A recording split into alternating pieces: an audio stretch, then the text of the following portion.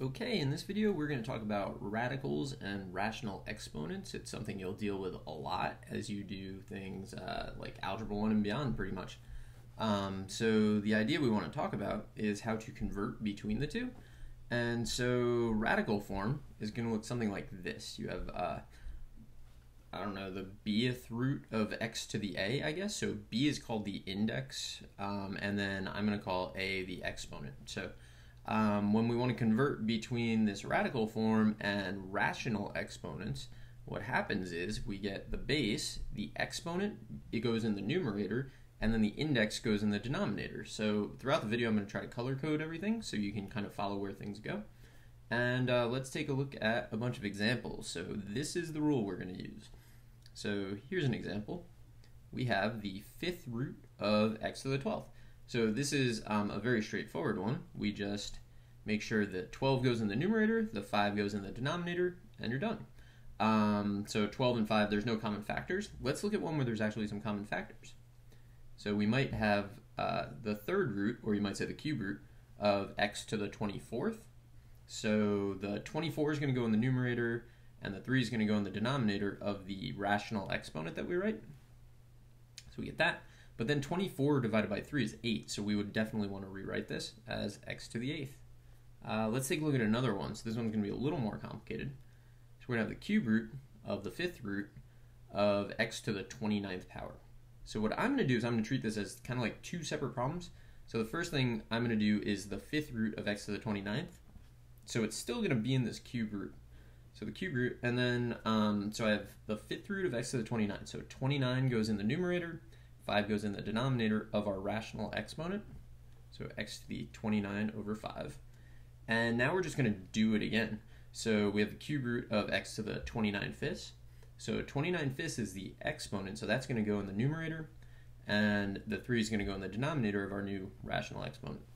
So 29 fifths in the numerator, and then 3 there. And then we definitely want to clean this up. So that exponent that we're looking at is actually a fraction divided by a fraction.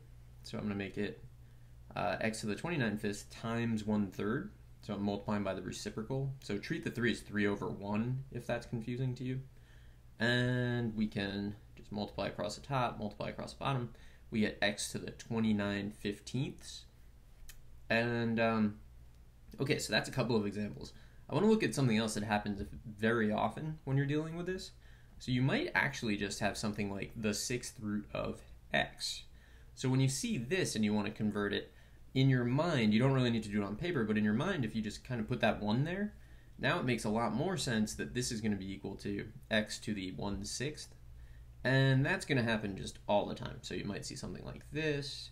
I'm going to put a 1 in there just mentally. I'm not actually going to write it on paper if I'm writing it, but I end up with x to the 1/12.